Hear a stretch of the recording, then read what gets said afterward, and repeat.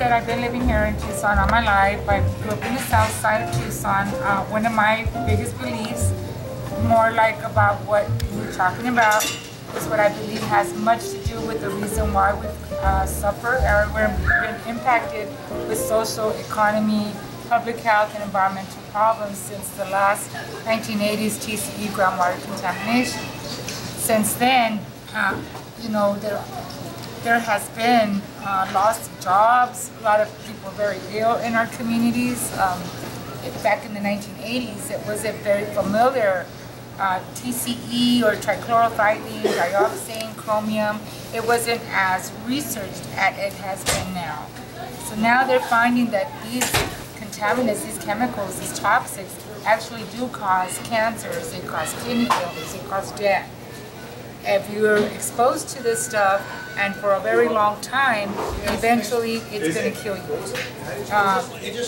Depending on the site, even where you're living and how much you're receiving.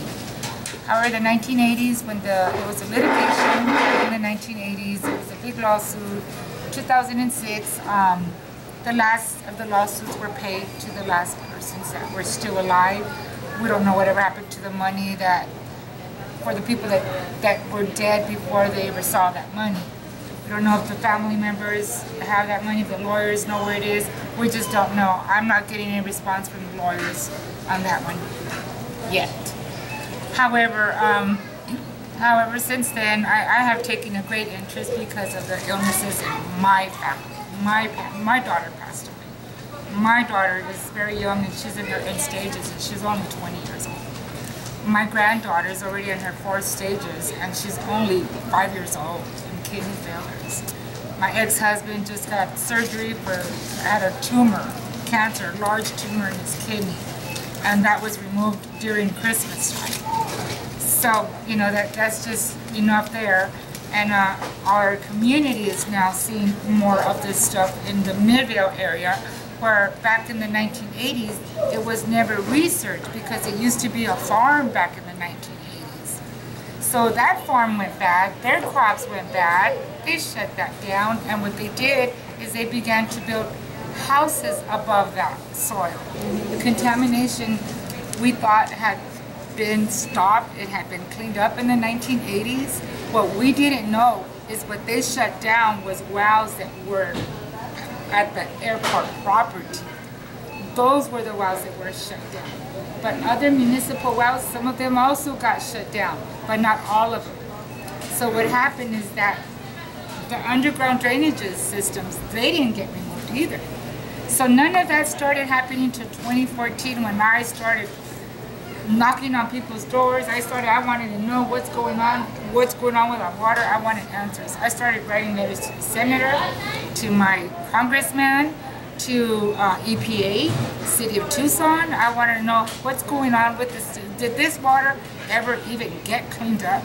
Because when I went to research the kidney cancers in my family, the librarian there told me that the TCE was still a very big problem and that the health problems were continuing. Then when I started asking about the water, I didn't find out that it was just the water that was contaminated.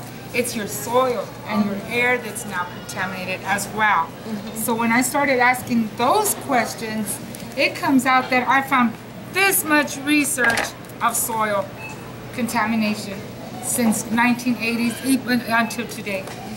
They're still cleaning it up. And yes, it's right under your soil here in these areas, all these areas here.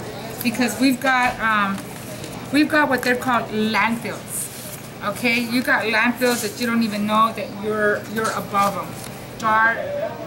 Start working on this soil and testing it before planting anything in there.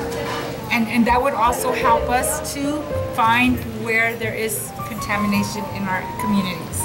With this particular problem, it's so extensive that it could involve several people, full-time, technical people that knew what they're doing.